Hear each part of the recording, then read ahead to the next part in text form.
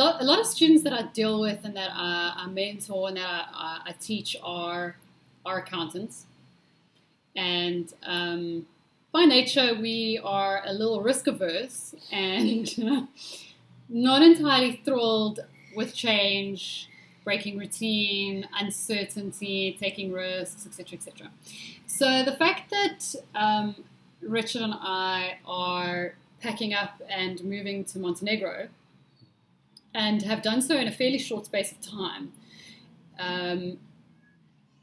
is very contradictory to what people understand your classic accountant is or does or whatever the case is. And I think so. A lot of students and a lot of people have sort of said, "Oh, but this is just who you are, Yvonne. You're clearly this type of person. You're a natural entrepreneur because we're working for ourselves and we're building our own businesses online. So you must be the risk taker, entrepreneur. Comes easier to you. You like change." So as part of this discussion, introduce Daniel and my cat Thunder, who clearly also has something to say in the whole affair. So Daniel is one of my oldest friends. I have known him since I was a teenager. 1995. Okay, let's not. To be precise. We don't have to be that precise about the whole thing. We go back quite some time. So of all the people that have known me throughout school, college, studying, work, Daniel actually you were at one of my graduations. Yeah. You came to one of my graduations. Also took you to your matric farewell. You took me to my matric farewell, that's right. We won't be showing the photos of those. Not good PR for you. Not good PR. Me packing up, moving to Montenegro, working online, building my own business, not having a 10-year plan. Is this the Yvonne that you knew and grew up with? The Yvonne I knew was abducted a few years ago by an alien. I think, you were always been somebody who wants to take measured decisions, measured steps, and had planned out a lot of parts of your life. Yeah. And very planned. Felt very uncomfortable when there was uncertainty or too much uncertainty. Yes. Don't like change of routine. Although I'm not a huge routine person, you wouldn't look at my life and go, okay, every morning I do this, and this. I'm not massively driven by routine, but change makes me extremely uncomfortable. Uncertainty. I wanted to be a chartered accountant from the age of 7. It took me until I was 28 to qualify, and even though everything shifted, nothing worked out the way I planned, I still stuck to that goal, like cement. So only after I qualified, as you say, it's like someone abducted who I was, and the experiences that I've had of kind of one by one kind of helped to develop. I'm a little bit more okay with being uncertain, not having a plan. Being able to live with ambiguity. Yes. But that ability to live with ambiguity is an important skill to develop. So whether you're naturally inclined to go that way or not, if you're too much on the side of I want fixed points in my life, that's fine. Structure and Well, points are fine, which you can navigate between, but you need to be able to deal with things living in between 2 points of polarity. And I think that's what you needed to move towards. I'm exactly the opposite of you. I needed to move towards more structure and more having more defined. For me, Richard, my husband had a huge part to play in it because we're really, really, really different. The idea of packing up and moving without it's not like we have a job over there that we're going to. We're taking our business that we're building and we're just going to go and do it over there, which is great. The fact that you can do that with technology is amazing. Super chuffed about that. And if I can do it from, my kitchen in Cape Town. Like, why can't I do it from a coffee shop in Italy, Sure. or a coffee shop in Montenegro? So that's the theory. There is no 5-year plan. There is no 10-year plan. May I ask how long your plan is? What's your time horizon? Are you willing to share? Part of me It's feels short term, right? it's short. Part of me feels almost like this is irresponsible, and maybe that's the balance of of that balance of me going, this is irresponsible. Like, you shouldn't be doing this. You can't just pack up and leave. So the beginning is like 3 months. It's a 3-month thing, and within those 3 months, we want to get some form of stability and either stay in Montenegro or find, or move somewhere else. But the starting point, we have a plan for 3 months. What comes after that, I have no idea. Richard doesn't have any idea. We're really going to see how it works out. We might be back in South Africa, or we might, go somewhere else. We might, the idea is to work, to do what we do, and be able to travel. So we want to go and spend a week in wherever and do the work. But there is no plan. There is no plan. there is a plan. Plan, yeah. There's a roadmap, shall we call it that? I mean, your funds and your ability it's not to completely eat irresponsible. and move Yes. doesn't end at 3 months. Okay? No. So there's a roadmap. No, we have operating capital. But you've got a 3-month frame to within work. Yes. And then you can, and this is such an overused term, but gives you opportunities to pivot. Yes. It gives you agility I like in that life. word. Yeah, it's We're really pivoting. good. So you fix, and if you need to move, you can move. Yeah. But you need to take a step in Yeah. order to create a point that you can pivot from. As a professional, it's really easy to get caught up in money.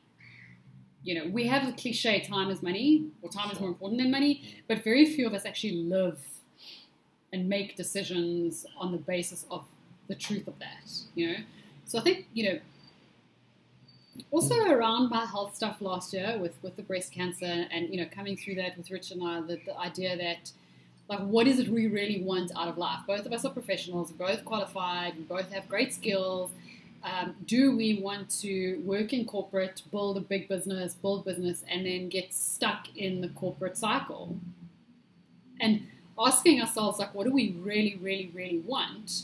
Was a lifestyle where we could spend a lot of time together, because we really enjoy that, work flexibly and be location neutral, so that we could work anywhere, So you had to travel. clarify your real values. Absolutely. We had to clarify our objectives, and I think it's so easy to fall into the trap that as a professional, your objective has to be building your corporate, climbing the corporate ladder or whatever.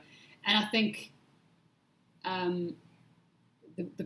the great thing, or one of the things that makes me feel more comfortable about this process, is that it's not like I'm 22 with no experience and I'm just going to like run off and hope for the best. I've got a lot of skills behind me. So, if something happens, if this doesn't work out and we come back or we go anywhere, I have a really good CV. I've got great skills. I've got stuff. I am employable. If I can't make this work for myself, or I decide I don't want to, if I go to a company and say, I'd like to work for you, no one's going to look at my CV and go, oh, you tried to work for yourself and that didn't work, you're a failure, I don't want, I don't want to hire you, or whatever the case is. But, like, how many of us, we're genuinely trying to live now so that when we get to, to being older, we don't say, oh, I wish that I worked less. Because that's what everybody says. You're going to get older and you're going to wish you worked less, but are you actually making decisions now to do what you want? And I read such a good thing a while back, and I'm going to clutch it up totally because I can't remember the exact phrase, but the basic idea was like a successful career is one that you don't feel you need to escape from. I don't need to escape on holiday from my career. Sorry, my cat. She also believes the same things that I do, and she just wants to let you know that. Yeah. And you're taking them with you. And the cats are coming with. I've had a lot of people are very concerned that my cats, like what happened to my fur babies, they're coming with at great cost and expense. I just say get new cats. Yeah. Says him, like major cat lover. I can so see that happening. I think the point, you don't have to be born an entrepreneur. No. You don't have to be born, and it's not irresponsible, but it is definitely a good skill as a professional to build agility, pivot, take a few steps, correct, what if.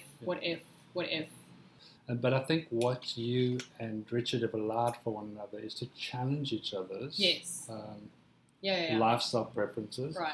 And then to actually allow one another to grow into something bigger than a simple box, if you will.